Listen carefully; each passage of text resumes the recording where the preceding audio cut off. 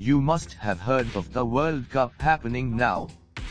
If not, you have probably been living under a rock, or well, you are not into football. Anyway, today we are going to do some inpainting using Image.space on a photo of a World Cup player from Brazil.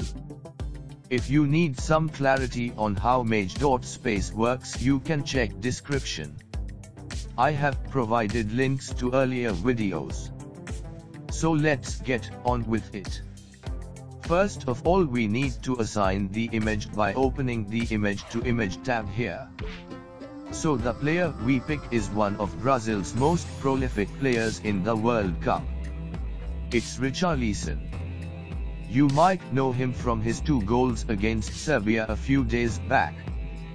Now, at the bottom we have background and foreground automatic inpainting options.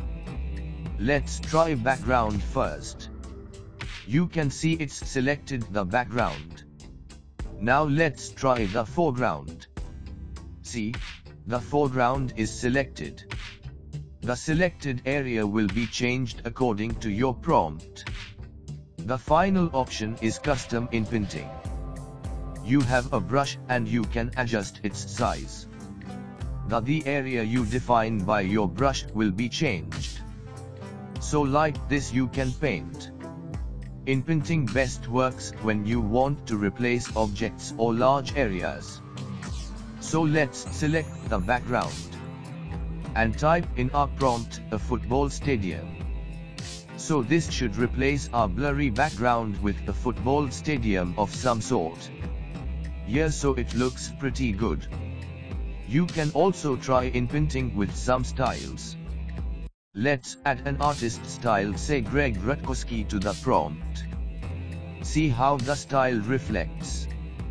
It looks less realistic, as we know Rutkowski is a fantasy style painter.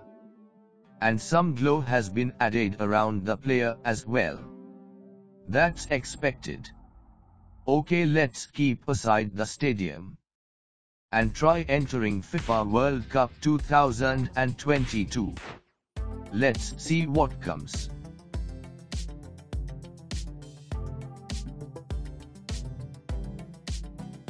Hey, that's pretty good.